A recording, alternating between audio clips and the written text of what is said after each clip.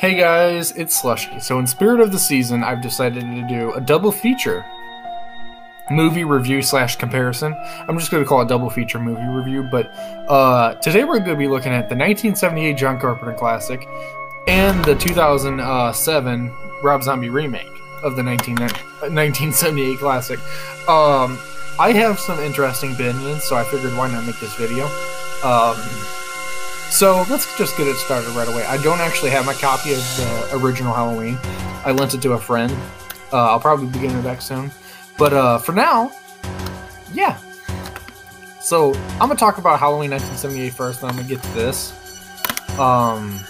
So the things that I love about the 1978 movie.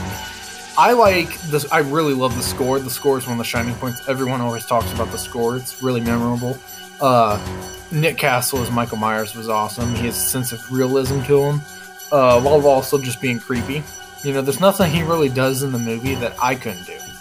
You know, anybody can do what he does in that movie. Some of it, you know, is like, oh, really? He got stabbed in the neck. You know, he got shot. You know, it depends on where you got shot. Depends on where you get stabbed. You know, she could have missed a vital organ. He could have missed a vital organ shooting him and simply just didn't even hurt him. Or the bullet could have missed. You don't actually see the bullet go into him until, you know, they get in the room. He's and they get shot off the balcony. He could very easily survive that. To me, that's all cool stuff, and I like how he escapes.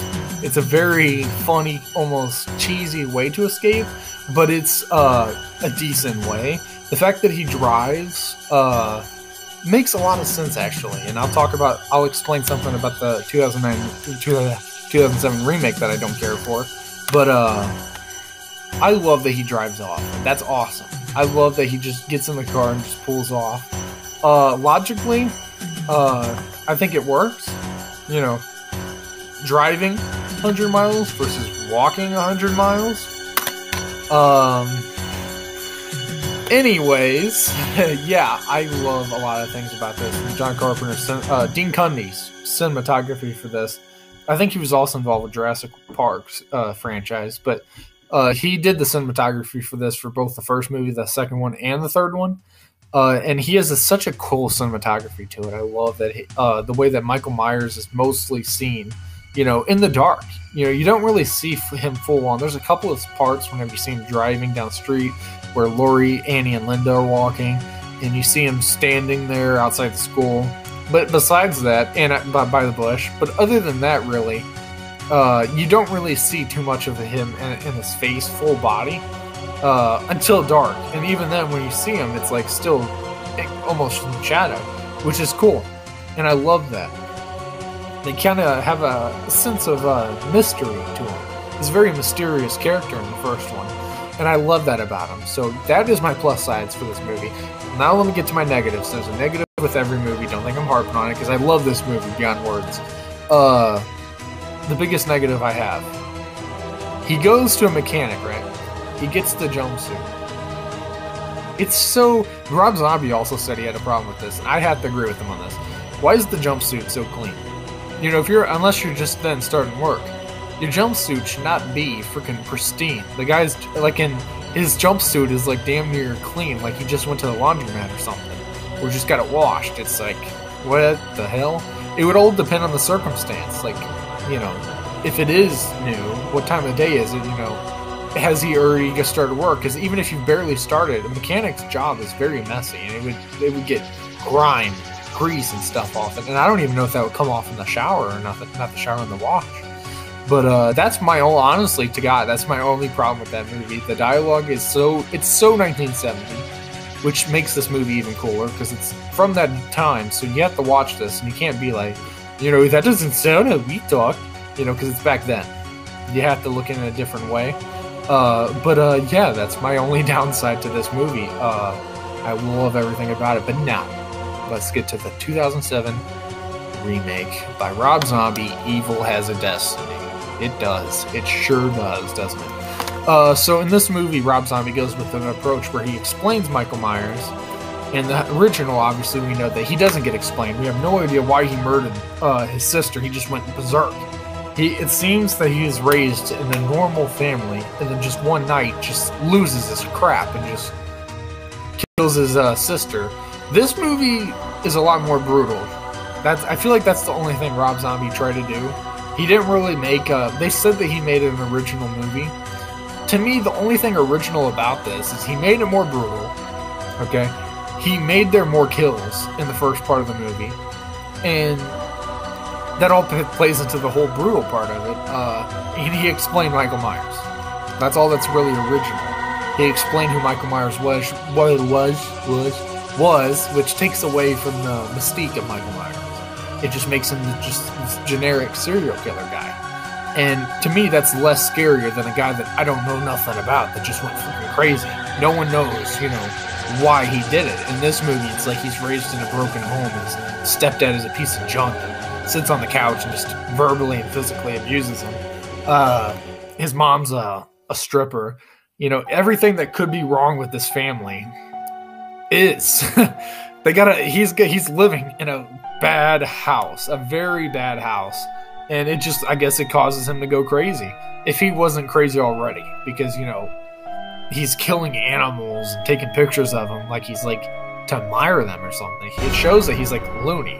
He's crazy in the head. And I think the one good thing I can't say out of this whole explaining him is that they show that he's, at least in this version, and it's only for this version, I'm not comparing it to the original in a sense, but that he kind of actually feels like a real life serial killer in that sense. You know how most serial killers start off doing stuff like this. They just kill animals. But then again, in the original, you don't really get an aspect of that. We don't see him for a little bit of a period as a young boy.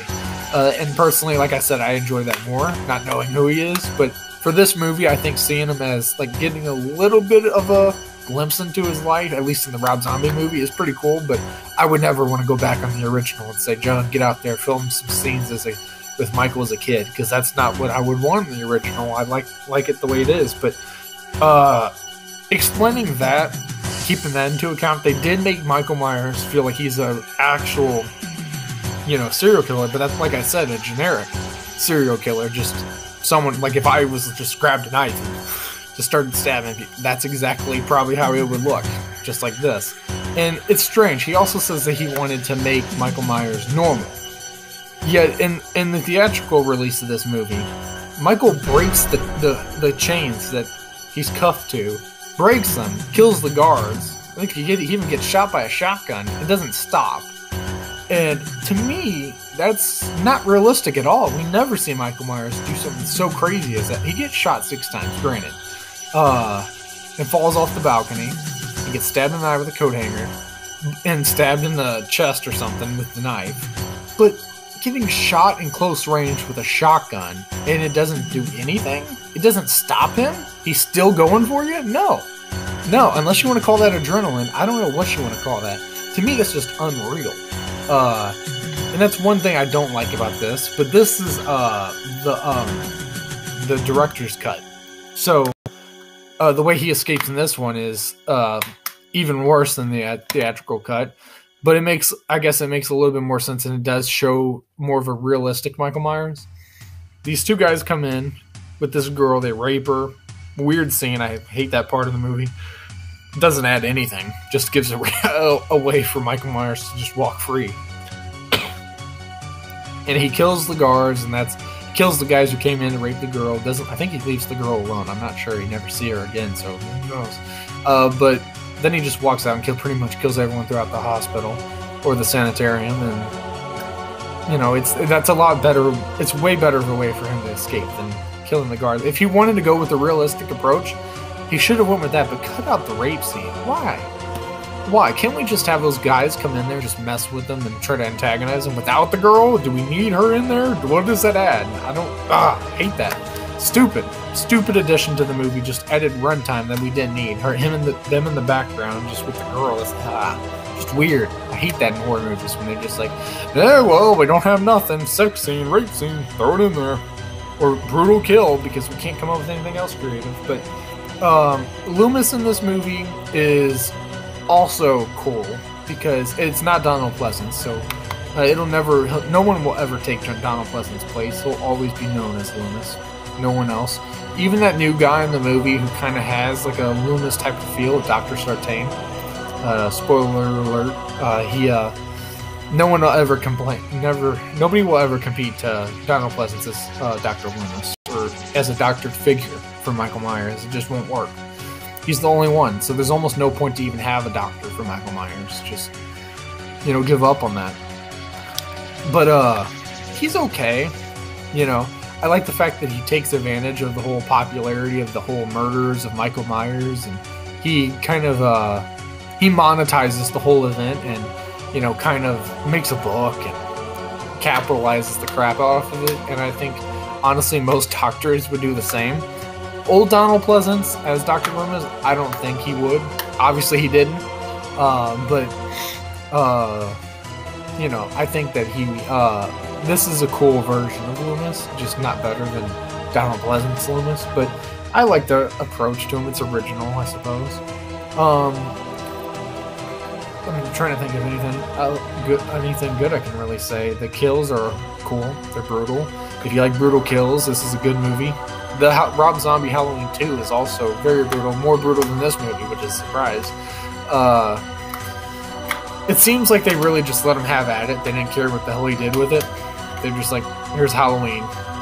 Have fun. Do whatever you want. And he did. He definitely did, especially in Halloween 2. But he definitely did what he wanted to, and I don't know. Yeah, I have mixed feelings about this. It's definitely not my favorite Halloween. This is like almost bottom of the list for me. It's not terrible. It's very well shot in film. It's just the backstory. Why? Why did we need a backstory? Why? Come on. Almost in a sense, it doesn't even feel like a remake. I don't know. I don't know if reboot means the same, but it seems like they didn't really. They took some stuff from the original, but they didn't really. They warped it. They warped it completely and made it into some bizarro thing. It's like, it's not what you would remember. Like, if you watch the original Halloween and you watch this, you may see a couple of scenes that it's like, hey, I remember that. But everything else is just like, what the hell? What is this? Like, the first 15 minutes is him as a kid. The last 15 minutes of him is him as an adult, which is more so like the ones from the original. But what? Why? But for me, obviously, 1978's John Carpenter's Halloween is a gem. It's amazing. This, if I had, I'll give the John Carpenter movie a rating. If I got to give John Carpenter's movie a rating, I got to give it a 10 out of 10 for its time. And so you got to look at it like that. For its time, that's a 10 out of 10. Nowadays, film-wise, I'd probably give it a 9 out of 10. There's not a lot of blood in that movie, which is, what they were going for. And I like that they didn't put blood in there like this movie. But they did a lot of things great. And the only reason I give it a 9 out of 10 is simply for the fact that, the dialogue. The dialogue just, to me, didn't do it. It's very drab dialogue. It's like they just put it in there just to have dialogue. Like, they didn't actually, I don't know how to describe it. It just didn't have a unique, cool sound to it. It doesn't sound like conversations people would actually have. Oh, you've scared another one away. It just didn't sound good. It didn't sound mutual. They didn't sound like they really were excited to make this movie. It sounds like they were like, well, they were paid to do it, obviously, but and it's a very low-budget movie, but they didn't have any energy, is what I'm trying to say. It just didn't have any emotion, really. They just said it without any emotion, and that's one thing that is a setback for the dialogue of that movie, and I think I forgot to mention that earlier. I know I said the dialogue, they were cheesy, but, yeah, I do not like that, but that's the only reason it's a 9 out of 10. And a 10 out of 10 for its time, because cheesy back then was just the thing. Every movie pretty much had the same dialogue, because I guess that's just how they wanted to make them. So back then it would probably be a 10 out of 10. This movie, I gotta give it a 7 out of 10. I don't like the fact that they just threw in a bunch of brutal kills. I don't like the fact that they explained everything about Michael Myers. They leave nothing to secret.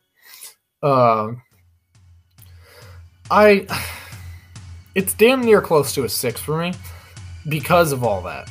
But is it well shot? Yeah. The cinematography is good. It doesn't feel old homely like the original. It's very, very, very Rob Zombie. And if you don't like Rob Zombie, you will not like Halloween. It's simple. You know, if you're a Halloween fan and you don't like Rob Zombie, I mean, I recommend you watch it once. But there's a good chance you probably won't enjoy it because it's very, very Rob Zombie, which means brutal, tons of language that just doesn't fit in a Halloween movie. That's another thing I forgot to mention that was bad is the language. God, it sucks. Every 5 seconds, it's another cuss word. The nudity in this movie, you know, it's nudity in a horror movie. It's gonna happen. They overdo it. They especially have Danielle Harris, who played Jamie Lloyd in Halloween 4 and 5. They have her nude in this movie. What? You can't do that to one of the Halloween's one of the faces of Halloween. You can't do that. To me, that's just wrong, and it's almost offensive to a degree. And I hate that he did that. I really hate that. That really pisses me off that he did that. But other than that, it's a 7 out of 10. It's not a hard 7. Very, very, very soft. But you know, it's not a terrible movie. It's not as bad as it could have been. There's guaranteed that there could have been a worse Halloween movie. But, you know, it's just not what it could have been, you know? But, thank you so much for watching this. I hope you guys agree. If not, leave me your opinion. Did you like the remake better? Do we have the same opinion? Do we differ in opinions? Just let me know down below. And, hit like, subscribe, and tell your friends about the channel. We're growing. We're doing our thing. And it's all because of you guys. So, yeah. See you in the next one. Happy early Halloween.